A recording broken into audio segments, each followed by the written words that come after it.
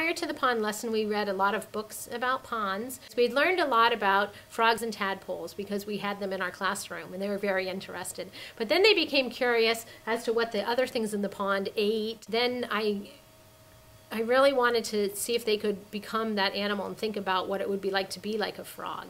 And so we did the final lesson around the pond, acting like a frog, thinking like a frog. What's important to me if I'm a frog? As part of our study on ponds, we made pond murals. And we, in thinking about the pond, thought about the parts of the pond. And so we used the think blocks to name each of the things that we saw on the mural. And as they saw something on the mural and they named it, then I would write it on a web that I was making, and then we would put a think block on the floor that had that picture. And they loved being able to get up and get a think block, find the picture that was the same as the picture that was on the mural, and then put that on the ground.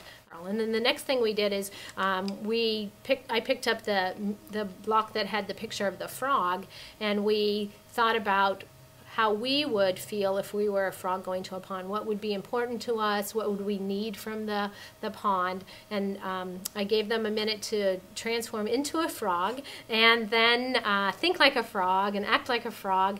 And then when they had an idea of something that would be important to them, a need that they would have from the pond, then they would get one of the middle-sized think blocks and they would put it into the cube that had the pond picture.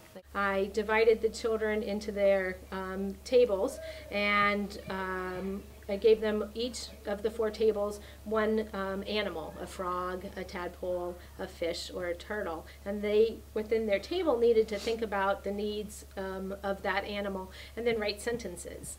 Really, this lesson on perspectives was a stretch. I didn't know if kindergartners would be able to think through someone else's perspective, and so I just wanted to give it a try.